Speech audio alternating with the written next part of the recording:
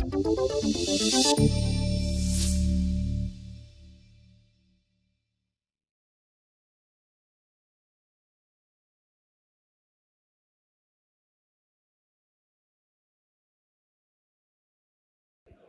thanks, everybody. Thanks for letting me come and crash your party. This is actually, I was telling them, this is my first live conference talk since before the pandemic.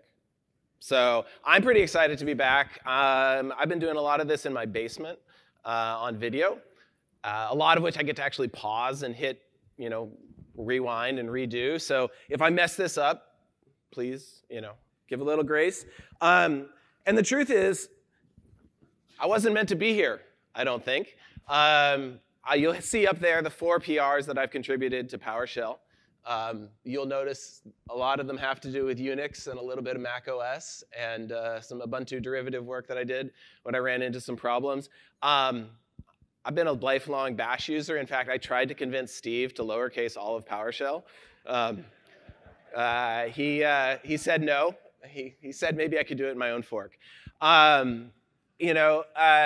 But so that's just my way of saying that I'm really actually very appreciative of your taking the time to welcome me into this community and to hopefully listen to some things that are useful. The truth is that despite the fact that I'm not sure I was meant to be here, I'm actually really excited to be here. And part of the reason that I'm so excited to be here is that I see in this community and I see in PowerShell a ton of the things that personally drew me into technology and drew me into what became known as DevOps and all this sort of thing in the first place. There's this component of open source software that I've been doing for a very, very long time. And just hearing about, honestly, hearing all him being like, I'm the only guy here and I have kids, and could you please help me run this website for me? I feel you, right? This is open source in a nutshell, this bringing of the community together. And we'll talk a little bit more at the end of the talk about what you can do. It's easier to get involved than you think, perhaps a little less intimidating than you think. But that current of community and that current of coming together as a group, represented by the people in this room, but also represented by all of the people who are out on GitHub, is something that draws me into this field, right? It's kind of a lonely thing to be doing it only in your basement by yourself, and being able to have all of these people come and sort of support you all the way through is an amazing thing. I'm also very much about empowerment, it turns out. The Microsoft mission of empowering everybody in the planet to do more is something that personally resonates with me. And when I look out into PowerShell and when I look out into the broader sort of DevOps community, I actually genuinely believe that that's what we're doing. Right? I remember back in the day when I would wake up at midnight or 1 a.m. to upgrade a server, which involved SSHing into a machine, literally killing a process and hoping nobody noticed, and restarting the new process, right? And we've come a very, very, very long way, and it's because we are thinking about how do we make sure that people who are responsible for doing this kind of stuff don't have to wake up in the middle of the night, don't have to miss kids' soccer games or miss a performance that they want to go to or whatever else it happens to do, because we're working our way through automation, through reliability, and through all of the things that I think motivate us to be involved in this particular community. And then also I think the part of it that comes together in the teaching, right? And that's the third thing I think that really resonates for me as well. I actually was a teacher in a previous life, and I like to think that some of this speaking is actually continuing that inspiration of teaching. And I love the fact that we come together to teach others and to help others and to build useful things for others. That's another thing that I think in this community I see and in general resonates with my experience within the technical community as well. And so for all of those reasons, I'm super excited to be here. I'm also super excited to be under the lights and be out in public talking, and that's pretty awesome as well. So it's very, very awesome to be here. I wanted to start a little bit with my story and maybe talk through some of the stuff that I think is interesting. I was actually, as I mentioned, I was a professor for a few years. I got a PhD in robotics. I kind of been all over the place and doing a lot of what I fell into and doing DevOps and doing server and distributed systems for the last decade, actually almost close to 2 decades at this point. really was not the plan. And so I think it's interesting to take a look back and see why and what happened. What happened that made me be so interested. And hopefully this gives you some illustration of like how you too, maybe it resonates with some of your path, maybe it gives you some ideas for new paths. But the very first thing that happened, I mentioned this earlier, was open source, right? I got started in open source because I was actually one of the IT people in the campus, I guess it was the computer lab is what we called it. I had a pretty old laptop that didn't really do much. I was really interested in learning more about how you administer these servers and administer these sorts of things. And the person who ran the IT lab was like, well, we have this pile of broken old computers over here. Feel free to rummage through the dumpster if you want to go rummage through the dumpster. And I rummaged through the dumpster and I found a Mac, a 68,000 Mac, if anyone remembers the Motorola 68,000. And I was like, great, this thing runs Mac OS 8. No, it wasn't even 8, it was like 6 or something like that. It was old even at the time. But what I discovered was that there was an open source community around NetBSD. NetBSD is a derivative of Berkeley BSD. There was a community out there on the mailing lists doing random stuff. For some reason, they got it in their heads that they should figure out how to run this operating system on this piece of hardware that was truly ancient. And that was the first sort of like true computer that I had to administer. And along that way, I got involved in all of the mailing lists. There was no Stack Overflow. There was a little bit of IRC.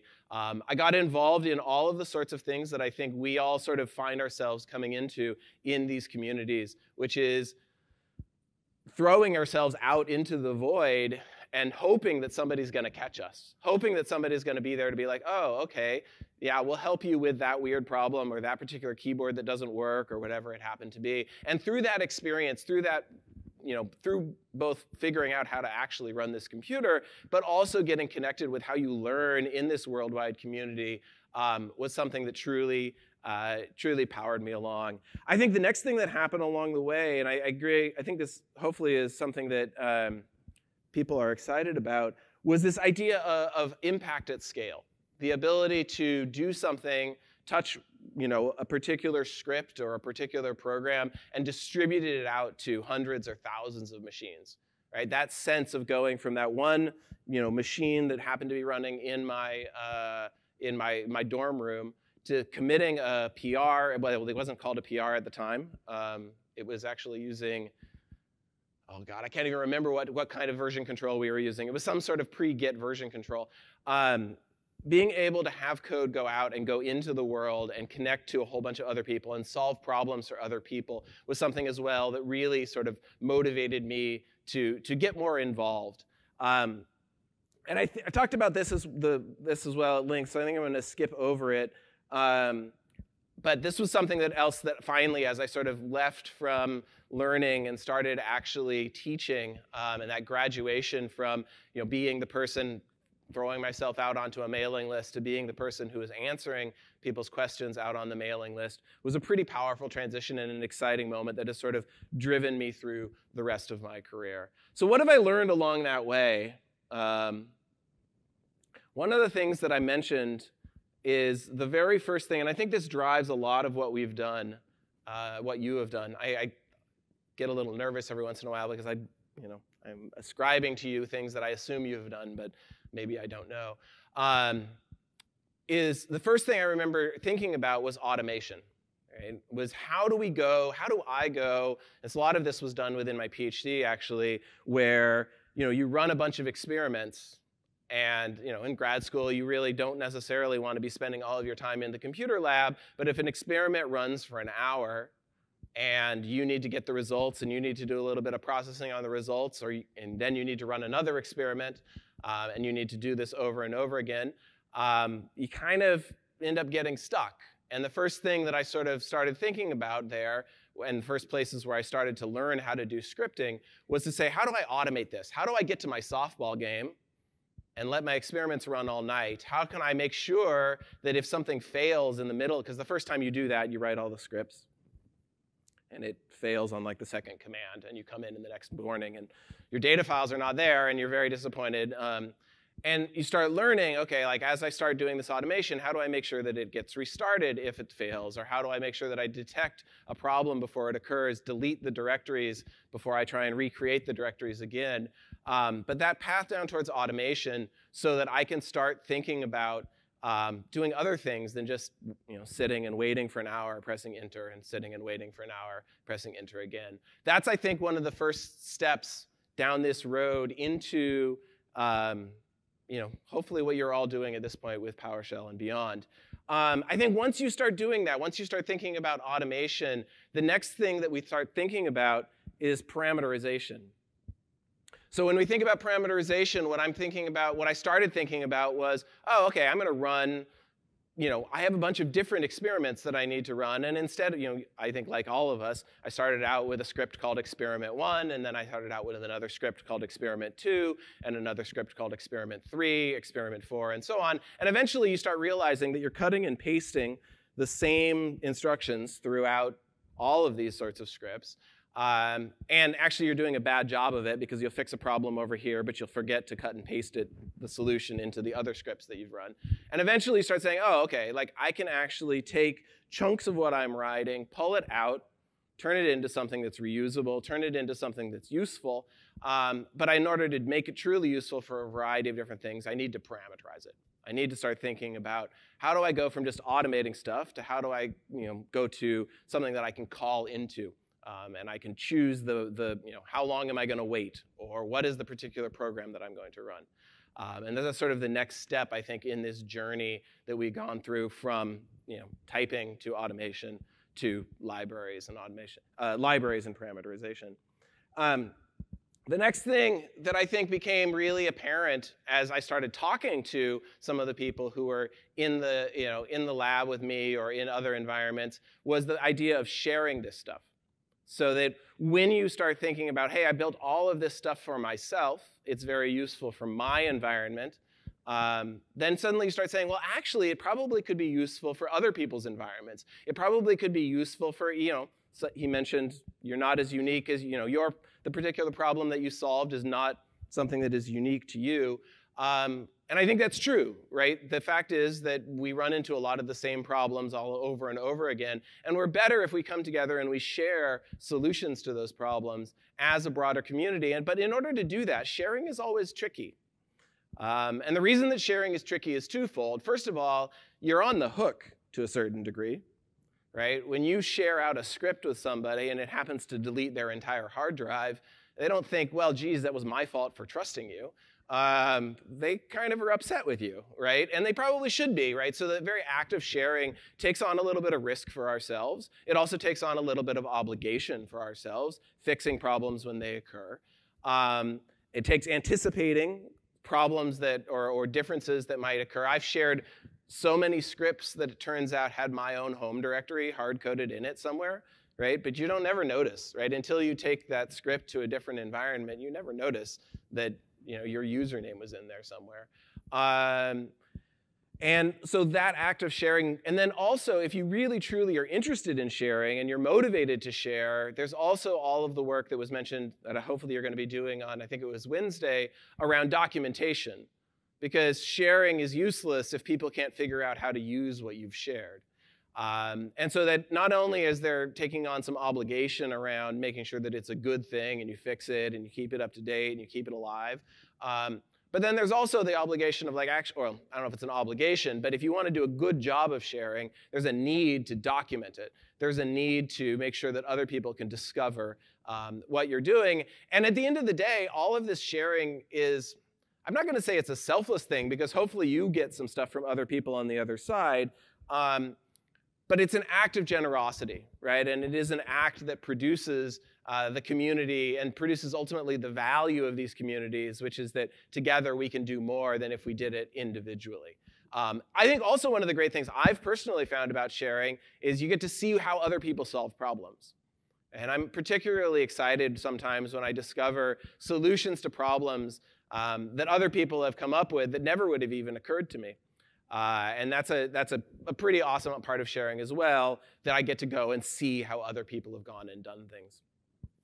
Once we think about the next piece of this, I think, that I discovered along the way was when I stepped into cloud computing. So a little over a decade ago, I switched from working on web search infrastructure to working on cloud computing. And in working on cloud computing, I started to build what was a deployment system, a system that was oriented around, going and taking an instruction. I want to deploy, Nginx, or I want to deploy WordPress, or I want to deploy whatever it happens to be, and building something where it was effectively a button that a person could press. If you're familiar with ARM templates, it was that sort of an engine. And what you rapidly discover when you build this kind of automation that is no longer something that you run on a computer that you're logged into, or you run as part of an initialization routine, but rather something that is being run concurrently by thousands of people around the world, thousands or more times every single day, is you learn two things. One, the internet is a very, very unforgiving place that fails all the time. And the second is that every single possible instruction that you ever put into a script that could fail will fail, right? And it's remarkable, honestly, because by the time I started working on this deployment engine, I'd been scripting and thinking about automation for a pretty long time. And we walked into these systems, and you build something that runs and installs all the packages and configures all the files and does that whole thing. Works great. You've been developing it for a week or 2 weeks or however long it is. So you've run it a bunch of times, and you know that it works. And maybe you've hit a couple failure cases, and you put some if-elses and some retry in places. You put it into automation. You run it. We put it into automation, started running it. Our success rate, I'd say, was roughly 80%. Of the deployments we pushed out, 80% of them worked. And none of them, it would always be stuff like, oh, actually, a great example would be we triggered DDoS protection in the package server that we were talking to, right? So suddenly, you've been running this script iteratively over and over and over again on your machine, deploying one at a time. You put it out into the wild. It does 1,000 of these things in parallel. It's pretty hard for a package server to tell the difference between you turning up 1,000 machine Nginx replicated web server and a DDoS attack. And so what we would see is and it's flaky because sometimes, timing-wise, you wouldn't quite hit their thresholds. But every once in a while, a big chunk of our deploys would fail because the package server would just start rejecting us, or it starts throttling you. Or it happens to be the case that they are the ones who are logging in and killing a process and restarting a process right at the moment when you happen to be doing the deployment. And so what we did as we started doing into this is we got very, very, very focused on this idea of item potency. I don't know how many people have heard or thought about item potency before, but the idea behind item potency is that you can simply rerun the script over and over and over again. If you look at something like containers and container images, which Docker popularized, roughly a decade ago, this is one of their primary value propositions. One of their primary value propositions is that you can reinstall a container image as many times as you want, and it will always do exactly the same thing. But it isn't a property that's restricted only to container images. It can be something that we bring to our scripts, and frankly, it can be something that we bring to everything that we do. It's a core principle within the Azure Resource Manager APIs that we use for creating things inside of Azure.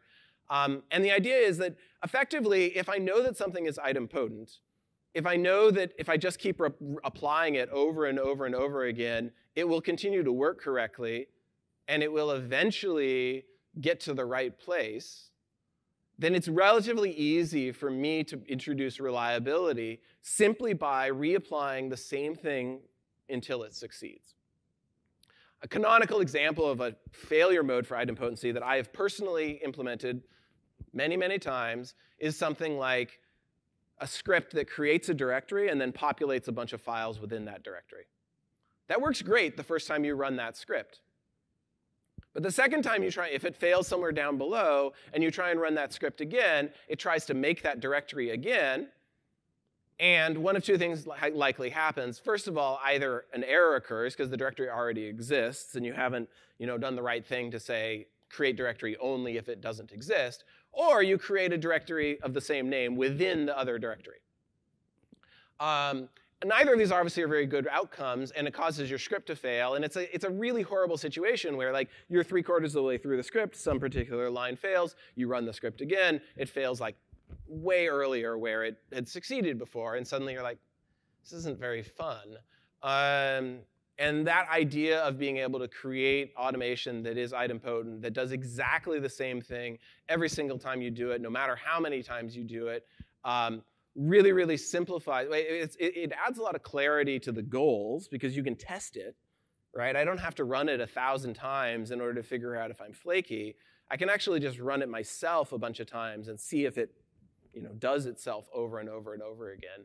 And then once I get to that point where I know that I can rerun this script over and over and over again as many times as I want until it succeeds, then I just put it in a loop that basically says, like, while not succeeded, run my script, done.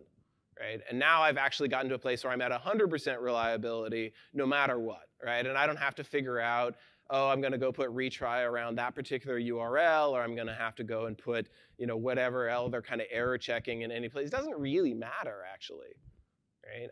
Because I just start from the beginning every single time and go through it. Now, admittedly, sometimes you may want to short circuit some things, right? Especially if you're doing things like long downloads or other sorts of things that take a lot of time.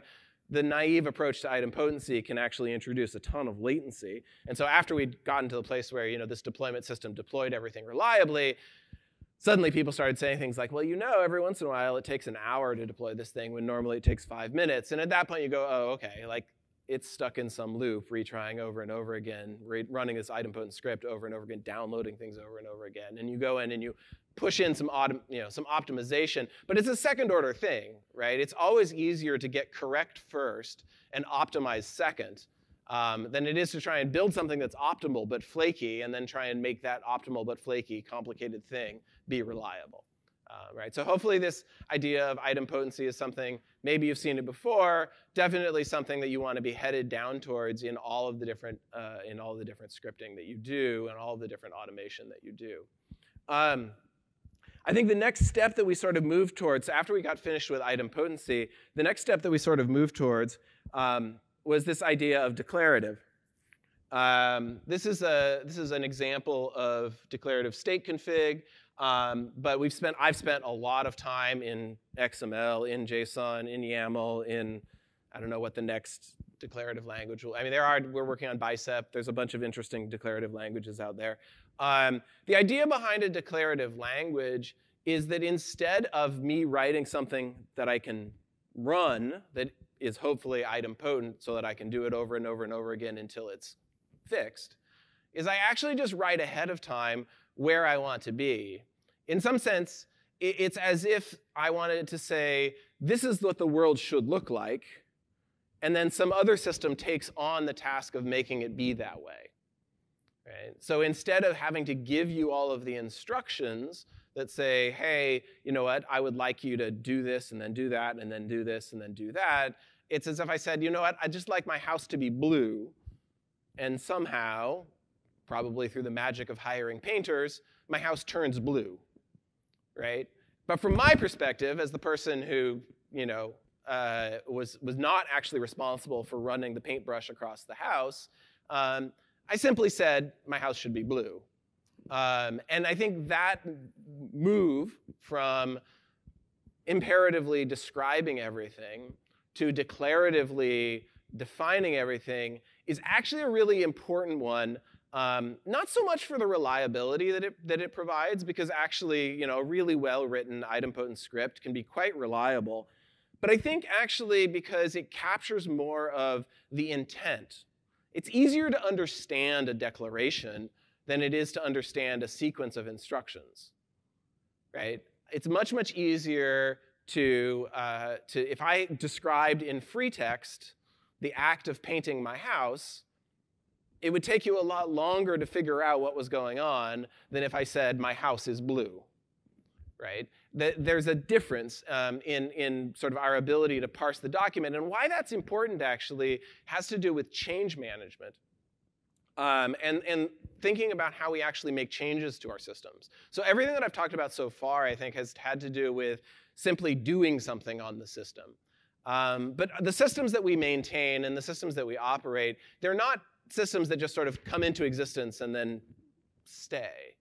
They're systems that come into existence and then change. Whether it's a weekly software rollout or a security patch or whatever else it happens to be, we're constantly changing these systems. And shockingly enough, when we change these systems, they oftentimes break. And as a result, and we want to have a deep understanding of what changed. And because a declaration, when you change the declaration, it very crisply describes what changed in the system, it's very easy, or hopefully easier, to understand what changed in the system. And it is also easier to understand what is going to change in the system, which brings in the other really valuable part of these declarative configurations, I think, which is that they are oftentimes implemented as a piece of code that is checked into a repository and some sort of automation that takes that code and turns it into the actual outcome. This is sort of the CI/CD thing, continuous integration, continuous deployment, that happened a little over a decade ago, right? This idea of infrastructure as code. And the reason that's really important is because instead of changing the world being something that happens when I run something, changing the world becomes something that happens when I check something in. And the net result of that is that I can actually apply many of the things that we've learned how to do in software development to the act of modifying my own environment. And in particular, I would highlight that we can do two things. One is code review, and the other is linting and testing. Right? So if you're going to run a script, you could buddy up and you could say to somebody, hey, I'm going to go run this script, or you could be following along a web page. But it's easy to make mistakes. It's easy to say, forget about a particular thing that might happen. If we think about doing infrastructure as code through declarative configuration, I send a change to the source control system. Somebody has to review that change. Because it's declarative, it's relatively easy to see what is changing. Because it's happening in version control with automation, I can actually unit test that change. I can sanity test that change. I can ensure to the best of my ability that the change makes sense, all before that particular piece of code gets checked into a repository and applied out to my environment. And so this switch to declarative configuration, it provides a great deal of benefit beyond simply the reliability of the execution of that declarative configuration because of the things that it enables adjacent to it, because of the processes that it empowers, because of the human interactions that it lights up, and not to mention also the readability of bringing someone new into the system so that they can understand what's going on in the world today and how can I make changes to that world going forward. So we've spent the last decade probably trying to convince everybody that declarative configuration is really the only way they should be thinking about running their systems. But I wanted to actually take a step forward from there into the next part, what I think is an even more interesting way to think about running our systems. And we're starting to see the shape of this sort of thing happening. The analogy, or the story that I'd like to tell that maybe gives you a motivation for this style of management for our systems is a story from my childhood where I don't know how many people have built balsa wood airplanes. But I built a balsa wood airplane. It's a very exacting process where you cut out lots of these pieces of wood and you glue them together and you put paper over to form the skin of the airplane and all those sorts of things. And this particular one was a remote-controlled airplane. And it took me, 2, 3, 4 months to build this particular airplane. Finally, days come, it's ready to go. I've tested the propellers, all this sort of thing, bring it to the airstrip, light up the propellers. It flies into the air. Dramatic achievement, music swells, and it crashes and explodes into a billion pieces about 10 seconds later. It was a little heartbreaking. I'm not going to lie. my mother actually said it was the most helpless feeling she'd ever had. So that's what I did. That's what I did for her, because she was like, she had no idea how to make this thing work. I want to contrast that to a little while ago when I can't remember exactly when it was, a birthday or Christmas or maybe just, Amazon delivery day.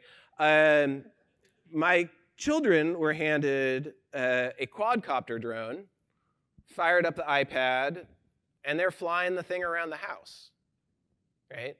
Why are they flying it around the house? It's not because they're better pilots than I am. It's better pilots than I was when I was a 10-year-old kid. It's because they're not actually controlling the quadcopter. They're giving the quadcopter intent.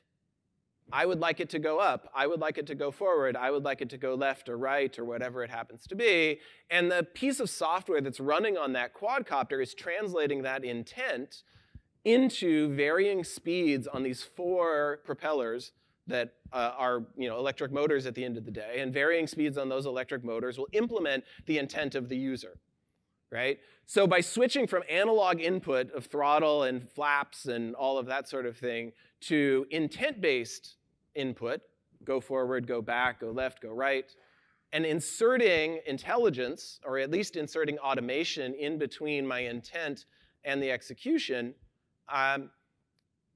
dramatically simplified the problem and made it possible for, straight out of the box with no experience, someone to fly this thing around the house. Right? And I think that's the real power of intent-based. We talked about declarative, and of course, you can't have intent-based stuff without declarative stuff. But the thing that intent-based stuff allows you to do is actually say, let me actually move beyond the literal. Let me move beyond the specific. And let me actually up-level to something abstract, right? You could say something like, I would like a website running with 250 milliseconds latency to every user in the world, around the world, right? That's an intent. Now, that's going to get manifested into a number of servers at a particular time. Maybe it's going to grow. Maybe it's going to shrink. And when we look at systems like auto-scaling, and we look at systems that do automatic health-based restart and all that sort of thing, we're starting to see the shape of these intent-based systems coming together. Now, what's particularly interesting as we sort of walk down this path, I think, towards intent-based systems is the interplay between where the automation comes in and where the human comes in.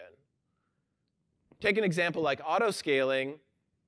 It's pretty clear that the automation comes in to make this thing bigger and make this thing smaller, but I've actually seen real problems occur, real outages occur when the human updates a configuration and leaves within it the scale, right? You may have said like, hey, checked into my declarative infrastructure as code, I've checked in 2 replicas. But actually, somewhere else, there's an auto-scaling system that's been manipulating that 2 replicas for a while, and you're under heavy load right now, and so maybe it's at 100 replicas. But because you want to change some other flag, or you want to move a version forward, or whatever it happens to be, you check in a new configuration that still has that 2 replicas in it, even though you've delegated control of the 2 replicas over to the autoscaler. And when that thing deploys, you suddenly scale yourself down from 100 replicas down to 2 replicas because you've pushed a new declarative state into the system, right? And so living in a world where we have both automation and human changes sort of coexisting in the same environment is actually still a fairly complicated thing that we're still, I think, trying to figure out how do we say in elegant ways, like, these are the pieces that I'm still responsible for, and these are the pieces that I've delegated over to automation. And that leads us, I think, to the next part of the place, which is, I think, the most experimental and the most, really we don't know necessarily what we're doing. But this is the frontier that we've just started entering into, right? Which is actually giving over more to the automation, more than just, hey, could you keep my server running at the right scale? But actually starting to actually say, hey, you know what? Maybe via Copilot, I just actually say, I'd like a reliable website. And it figures out what a reliable website should look like. I think that's we're starting to see, as we've done these experiments, I don't know, actually, just out of curiosity, how many people have played around with like GitHub Copilot? A few people? All right. I would definitely recommend checking it out. It's very, very interesting. I'm not sure that it's perfect, but I think that it represents a significant step forward that we're going to see happening over the next 5 years. And I think that what it really, allows us to do is start saying, you know what, let's take advantage of those best practices that are out there and the community of experience that is out there, not just based on like cutting and pasting from Stack Overflow or building parameterized libraries, but actually enabling us to go from that intent to a declaration in a way that doesn't require that we necessarily learn all of the details. But actually some of the areas that I'm even more excited about in terms of generative AI have actually to do with what happens after the system is running. So I've talked a lot about how you get a system to a running state. I don't know how many people here are on call. I've been on call for most of the last 20 years, along with deploying everything. And one of the worst parts of on-call is trying to figure out what the heck is happening at 3 a.m. when the alert's fired. The alert's fired, it's very obvious what the problem is. It's just never really very clear why. And I think one of the most interesting things that we've been sort of experimenting with, and I would encourage other people to think about and experiment with, is that sort of summarization ability of these large language models. All right, so it's great that they can generate declarative config for you. It's even better if they can generate a summary of your environment. Hey, I noticed that this server over here happened to be failing. Hey, it looks like you've got a cascading failure over here where this started to fail, and then all of these other servers started to go down afterwards as you lost capacity. I'm especially excited about that ability to quickly and crisply describe to us the ways that our environments are shaped. Because I think the other thing that I've noticed in all of these years of doing operations is almost always the problem is blindingly obvious in hindsight, but very, very challenging to find in the moment. Because I think we have, whatever it is, we bring our own blindered view onto the particular problem. And I think having that co-pilot around, having that other person who's there to suggest, well, maybe it's something over here. Hey, I noticed that there's something over here, I think is going to add a diversity of thought and a diversity of perspective to that ops and on-call experience that I think is going to be a really, really valuable thing. So as you go down the road, experiment with Copilot, experiment with generating your text for you, but think even more about how you can generate summarization for you and how you can better understand what you're doing. Or even, I haven't tried this myself, but even maybe that legacy script that's been sitting on that machine for 5 years and you don't know exactly what it's supposed to be doing or how it's doing it. Think about how we can use these tools, not just to create new stuff, but actually to create better understanding of the things that we have. And with that, I wanted to sort of talk a little bit about where I think we are going, checking on my time. I wanted to talk a little bit about where we are going and my own thoughts. I mentioned at the beginning that I was sort of, that it was a little bit, I felt a little bit like a fish out of water coming into this conference. But I think it's a really good thing, actually. Because I think one of the things that I look out and into the world and I see where we're going, I see the ecosystem converging, right? I see the world where we're no longer desktop admins or server admins. We're no longer Windows admins or Linux admins. For a variety of different reasons, these worlds are converging. And partially it's because the code itself is converging. Right? There is no such thing as a client-server application anymore.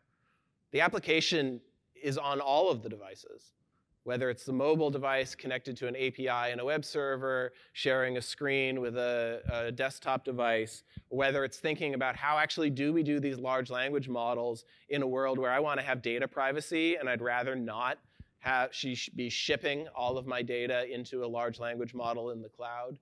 All of these things are going to mean that these ecosystems are simply coming together. And when we look at containerization, which is a very developer-focused idea that kind of abstracts away the specific details of what the operating system is, or we look at technologies like WebAssembly, which are explicitly building virtual machines that can run anywhere, from the browser to embedded devices to up in the cloud, the ecosystems are converging. And so I think that it's not the case in 10 years that we're going to be thinking about ourselves as being, in the open source DevOps world or the PowerShell world or whatever it happens to be. I think it's really, and I see this happening, we're coming up on Build in a few weeks. I see this happening in the Build conference every single time I go, right? What used to be very .NET and Windows-centric is now becoming, cloud-centric and polyglot. And I think it's really, really valuable because of that. The community is stronger when all of these different voices are together. And of course, PowerShell has been along this journey for a while with the PowerShell Core project, which is supporting PowerShell running on a variety of different devices. I tried, it didn't work very well. I tried to get PowerShell up and running in WebAssembly. I think it's doable. Don't have it quite there yet, but I think we can run it in the browser even. All right, so the thing though is if the ecosystems are coming together, no one can own that ecosystem, right? If all of the world is coming together, no one can own that ecosystem. It really is going to be community efforts like the group coming together here, or all of these other groups coming together that define what these ecosystems look like. It's not going to be one company, it's not going to be one project, and we see this out in the cloud-native open source world today, right? There is a real strong preference, both within our customers and within the vendors and everyone else, for vendor-neutral open source software that is developed collectively, where there's not a single company that happens to manage a particular tool, and there's not a particular company that happens to be responsible for all pieces of it. And I think that, too, is a really valuable thing, and it's because these systems are becoming so large and so complicated that we can't build them. Like if we all just build in our silos, we're not going to build the systems that we need to build. Right? We need to build that whole ecosystem together in a world where we build the undifferentiated heavy lifting together. And this is especially true, I think, when we start thinking about the world of multi-cloud. I spend most of my life in the cloud, and multi-cloud is a huge part of what we do. Right? Whether it is people who are on-premise and in Azure, whether it's people who are in Azure and in AWS, there is just a strong need for a variety of different reasons for most companies to be present in multiple different places. And the minute they're going to be doing that, they're going to need tools that go everywhere. They're going to need development patterns that go everywhere. They're going to need administration patterns that go everywhere. And that's only going to happen. That only happens via open ecosystems. And I think that's the other piece that I think is a critical part of what the future looks like. It's clear, even from PowerShell as well, that the future is open source. And it's been blindingly clear in the cloud world for the last decade that the future is open source as well. And again, I think it's because the problems are too hard. We can't solve them by ourselves. We can't solve them with a single opinion. It's also because failure is always happening, right? And if we build monolithic environments, if we build environments that have to hold together, if every piece has to succeed in order for the whole to succeed, it's a horrible way to build reliable software, right? Pieces of what we build are going to fail. And it only works if we can take out that piece that's failed and replace it with something that can be more successful. And I think that is what leads to this idea of polyglot. It's no longer a one-language world out there, whether it comes to scripting, whether it comes to programming languages, whether it comes to whatever it is that you happen to be doing. We have to find the right tools for the job, right? We see a lot of people doing more Rust programming because Rust is a language that can provide some memory safety with performance. But honestly, especially as I've gotten more and more involved in programming in Rust, it's not going to be a language that most people use. It's just too complicated for people to think. It makes you think about too many of the details. So people will be still programming in .NET, and people will still be programming in TypeScript and all of these other languages. We have to be able to choose the right tool for the right job. and be able to bring all of these different tools together. And similarly, I think we have to be building in a modular way, right? We have to be building in terms of pieces that can compose together well. You need to be able to pull, when you look at the kinds of ways that people are stitching together systems that they're deploying to the cloud, they're pulling from a particular storage technology from one project. They're pulling a web serving framework from another project. They're putting these modular pieces together in ways that enable them to achieve what they need to do, but don't make them reliant on any particular solution. And similarly, I see this in our teams, right? When we think about how we develop, the whole idea of a two-pizza team is a very sort of stereotypical idea at this point, but it really is true that we have to be thinking about how we build for agility, and the only way we build for agility, even within the teams that we build, is this modular environment. I think a piece of this also is building for extensibility. And when we think about extensibility, I was just actually talking to the WebAssembly folks that I've been working with about the importance of extensibility as a pressure relief valve for a community. Right? One of the great things that I think PowerShell and other scripting languages have known from the beginning is that they can't do it all themselves. You're going to have modules contributed by a bunch of different people, and they shouldn't have to all be authored in exactly the same way or come through exactly the same, with the exact same set of people committing to them. You have to be able to enable people to just create random stuff and share it without ever talking to you. And if you don't build your tools in an extensible way, that doesn't happen and you turn into a bottleneck. And so I think that's a huge part of how, if we think about the community and think about the way that we need to build going forward, being extensible is a huge piece of that. And then I think the last piece I want to talk a little bit about was, I'm going to jump forward for a second. I wanted to talk a little bit about where, if you're thinking about getting involved in this community, what should you be doing, right? And the thing I wanted to highlight is this. I think that if we want to do new things, right? If we want to build things that are useful, in my experience anyway, the useful things in the world come from the pain that exists in the world today, right? And so I would encourage everybody who's thinking about wanting to do something new, wanting to add something either to this community or build a bridge into other communities, to figure out, like, what is it that is painful out there that you would like to see fixed? And if you focus on that solution, if you focus on building something that addresses an untapped pain, you'll find people who are interested in helping you. You'll find people who are interested in using what you build. And in finding those people, I think that we will actually, build even stronger communities that come together. Similarly, finding the untapped opportunity.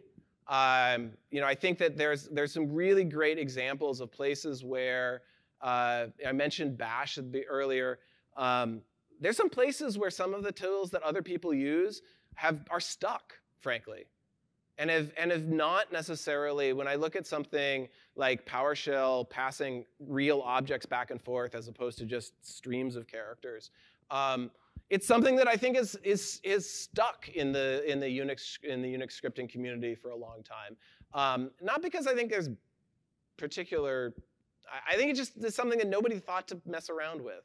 And I think there's some interesting things that if we think about looking for these kinds of untapped opportunities, looking for places where there's connection points between various communities, good ideas that maybe need to change a little bit in order to fit in with different worlds, we can actually make tremendous impact on that converging ecosystem and on the overall pain that we all feel together. And that leads to my sort of final thing, which is to not be afraid of others. I think that, hopefully you're not. I don't know if you are. I know that in many cases, my teams are, actually, right? Part of it's the sharing thing, taking responsibility, taking on someone else's code is a scary thing to do. But I wanted to say that, like, all of my experience across this time has shown me that we're better if we come together. We're better if we trust each other's code. We're better if we take a little bit of risk.